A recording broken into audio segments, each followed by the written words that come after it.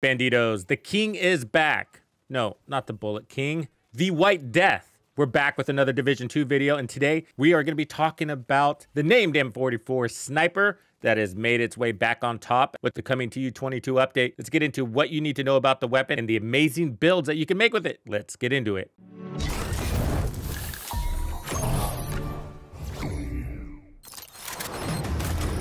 Piece of shit wristwatch. The White Death used to be the king of snipers, but with Project Resolve, what's just happened, they rebalanced all of the MMRs and the White Death was no longer the king. If I can direct your attention to the chart, now with Title Update 22, it looks like they've basically have just gone through and reverted all the changes that they made back with Project Resolve, which sort of seems like a waste of development dollars, but there is an emphasis on this TU22 update, and that is optimal range. And that is in preparation for Seasons 2.0 and modifiers, which have a theme, and that's going to be all about range. So there's that, I guess. That aside, if you look at the M44, that is the base weapon of the White Death. It's getting a buff, and a significant one. On the left is where we are now, and it's at 423,108 base damage. That is beastly. But currently, if you scroll down, the SRS has got a higher base damage, and so does the SR1, and so does the M700, and a lot of other weapons. So with Title Update 22 on the right in the orange, you can see that the same weapon, M44, is being pushed up to 433, and the other ones are being rebalanced back to where they were before Project Resolve. This is definitely a reversion. Yeah, and to be frank, just seems like they're playing a game of whack-a-mole, back and forth with the same weapons. But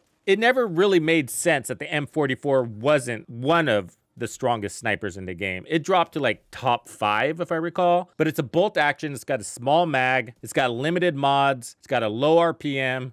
It should definitely be up there at the top, if not the top. Now, the one that's always been at the top and continues to be is going to be the Model 700, which is basically that hunting rifle. So they did nerf it a little bit, but it's still at the top. I don't know why they needed to nerf it. It's a very difficult weapon to use. It's got 7 rounds in the mag, a very slow reload. So there's more to the M44 than what meets the eye, and that's what we're going to talk about today. So let's take a look at this Warlock. This is the named version of the M44, the White Death. And the difference between this one and the normal M44 is the headshot damage stat. So this gives you 137% headshot damage. So that's a perfect headshot damage stat. If we look at another sniper like the Nemesis, it's got 111% headshot damage, and that's what you're going to find on all the others. We got a 55 RPM, 6 rounds in the mag on the version that I'm running, but its base is 5. You got marksman rifle damage, and then I put damage to targets out of cover. Damage to armor is also really good. Either way, our drop off is at about 60 here, and they're going to move that down to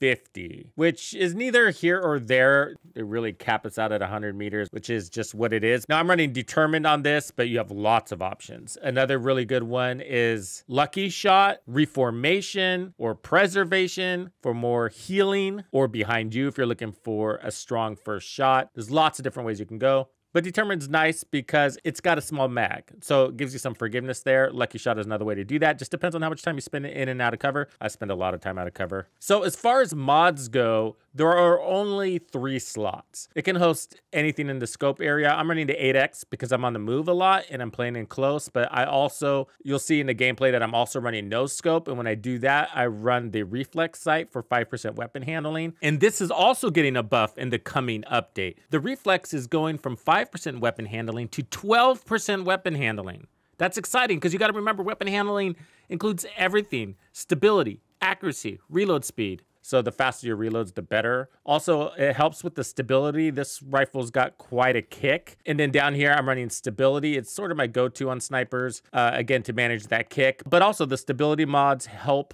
weapon sway, and stability is inside weapon handling. And you guessed it, in this coming season, this one gets a major buff too. The angled grip is going from 10% stability to 30% stability. And the build I've put together for you today emphasizes these upcoming changes and will even get better with the coming season. And for this slot, I always go reload speed because the reload on this thing isn't that great. I wish I had a suppressor slot because I would run the Omega suppressor, which gives you 20% more stability. That would be pretty cool, but we don't get that. So it gets a damage lift. But what makes this weapon unique is that headshot damage gives gives you some more flexibility on your build. So most of us are running the Talent Headhunter on our builds, and that's going to require 150% headshot damage to ensure you're getting the maximum punch out of your rifle. That's really easy to do with snipers, but you still want to get the highest first kill damage out of your rifle. That headshot damage is giving you the flexibility to achieve that while opening up your build for more build diversity. And as you can see on the build that I'm running here, I decided to go with protection from elites, and I loaded up on weapon handling everywhere I could. So I've actually minimized my headshot damage because this weapon is so strong and it gives me the headshot damage stats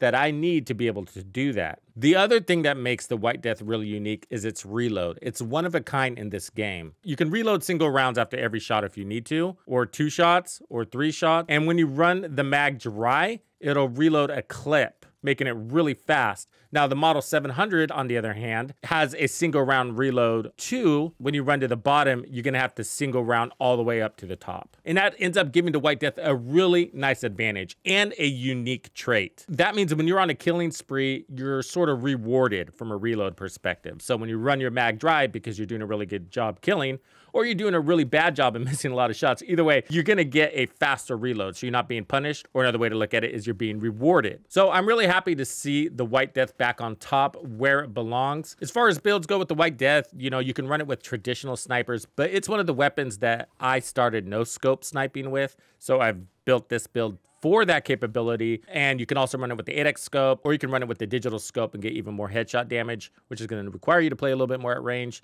And if you're doing that, you might want to adjust this build. So this one is a build that maximizes weapon handling, and it's disgusting, the weapon handling. I got 107% weapon handling when I'm running it with a scope. And when I go no scope, that pushes up to basically 120% weapon handling. And the stability would go from 142 to 174% total stability. Nasty. The headshot damage, we're at 232%, which is plenty. And yeah, you could definitely run that higher if you feel like it.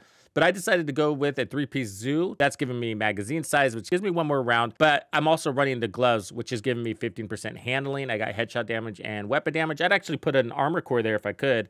I just don't have that piece. And for the chest, I'm running the 3rd piece with headshot damage, weapon handling, and protection from elites. I'm running all the protection from elites so I can spend more time out of cover. And also, I don't really need any more headshot damage. I mean, you could if you wanted to, but that'll protect my bonus armor. And then I'm running 2 pieces of hot shot, which is going to give me a nice 30% marksman rifle damage and then 30% handling. And then I put even more handling on these 2 pieces, so the knees are the same as the holster. And in the backpack, I'm running the memento. So mostly for that 30% weapon damage on stack. We're gonna have 15% more weapon damage when we're stacking those trophies. So 15, 30, 45 on top of the original 30 when we're at full stacks. And then I'm getting 10% bonus armor when we grab a trophy per blue core. So that's 40% bonus armor for every single trophy, and then 3% armor regen. And then we're getting the skill efficiency. The Nemesis is maintained as my backup as it usually is. And then we're running the sharpshooter specialization. Mostly I'm doing that for target acquisition speed. So basically handling. Sometimes it can be easier to use than the Nemesis, depending on your situation. You got plenty of ammo for this thing as you're getting headshot kills.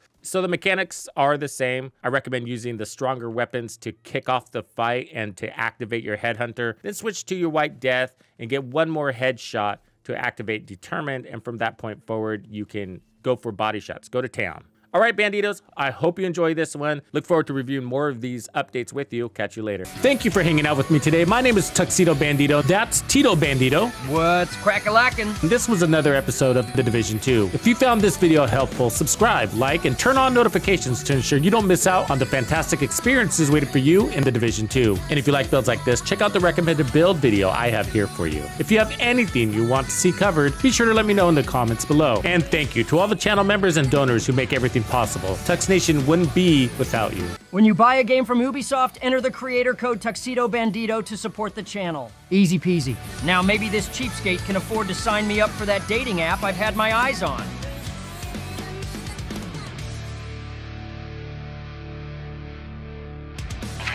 Follow me.